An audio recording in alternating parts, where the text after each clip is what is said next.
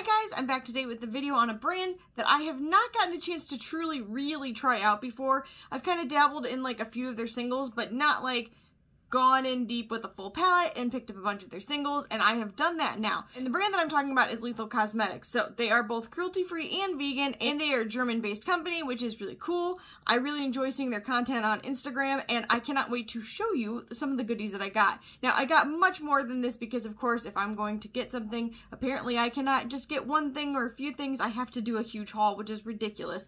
But in any case, so this is the palette that one of the palettes that I curated. Of course, because I love green, and because this is the month of St. Patrick's Day, I went ahead and curated a nice little green palette right here. And of course, you guys know, if you've watched my channel at all, I am obsessed with green. Green is my favorite thing ever. I did add a little bit of blue down here at the bottom, and I've got some murky-ish tones up top, but personally, I feel like this is like my ideal kind of palette, and I am wearing that on my eyes today. Please excuse how thick my eyeliner is, because it just got away from me. Like, this eye was fine, and then all of a sudden this eye was like, whoa, whoa, whoa, and then here we are. So, let's just go ahead and ignore that, and let's talk about the shadows. So, they range from anywhere from about $6 to $7 a piece.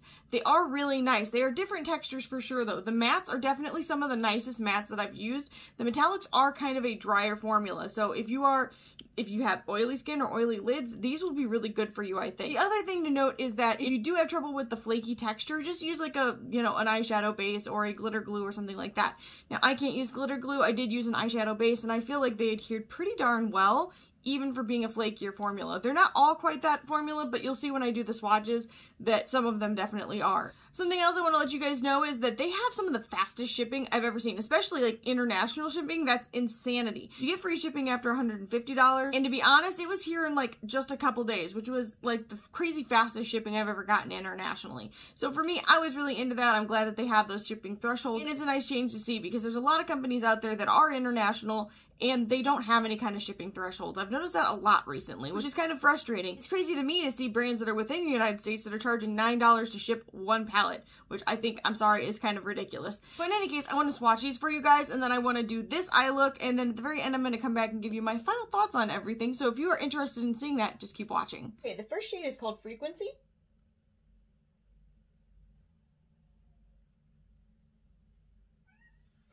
And that's just a really true white shade, Vertigo.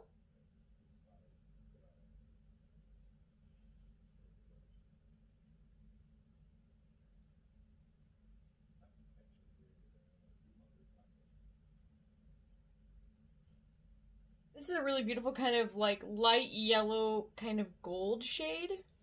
The texture very much reminds me of something between something from Divina and Menagerie. Kind of waxy, kind of dry, beautiful payoff though. Probably best applied over an eyeshadow base. Called Runaway.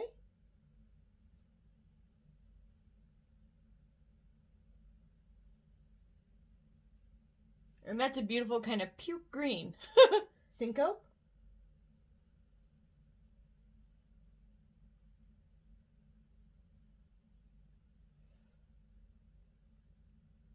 And that beautiful deep gray toned green shade. It's called Cryptic.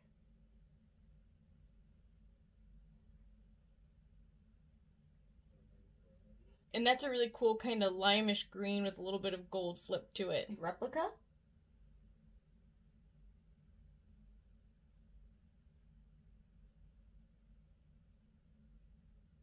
And that's almost a pastel green, the shade Habitat.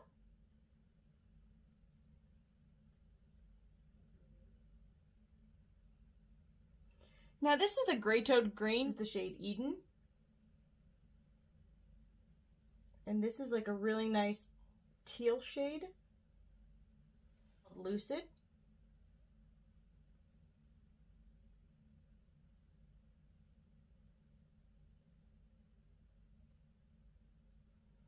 And this is kind of a shiftier color. This goes from like an aqua to a turquoise to like kind of like a blue shade.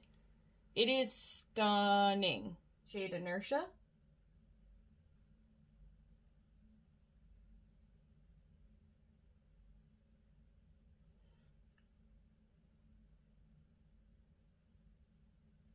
Like a blue-green. It's beautiful.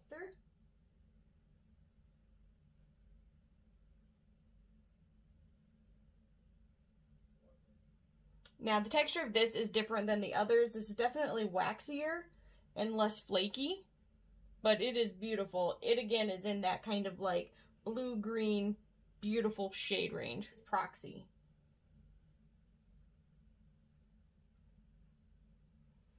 And this is like Tiffany blue. This is the whole custom palette I made.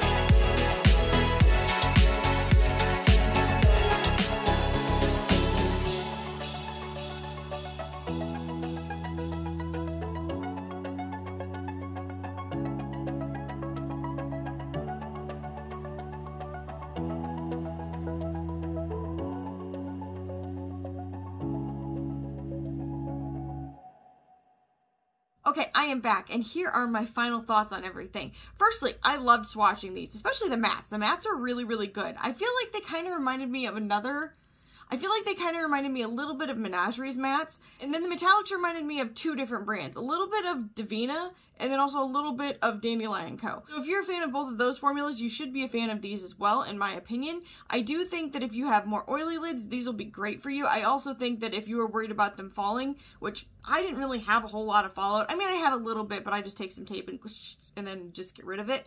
I think it adhered really nicely to my lid, and all I ever do is use like an eye base. What do I use? I use the MAC Painterly Paint Pot, and I've used it for like a hot minute. So to me, I think they performed really nicely, and again, their shipping was some of the fastest I've ever had, especially internationally, so that's like insanity to me. And to be honest, it's one of the better experiences I've had with an international brand. If this was a brand you've been interested in checking out, you definitely should. My friend Caitlin kind of enabled me and was like, yeah, there's a sale! And so I went immediately over to the sale, and I purchased a bunch of stuff, and here we are. But in any case, I definitely think it was a good time and well worth it. Hopefully this video was helpful to you guys. If it was, make sure you leave a comment down below, like this video, subscribe, and ring the bell for future updates, and I'll see you guys in the next one. Bye, guys.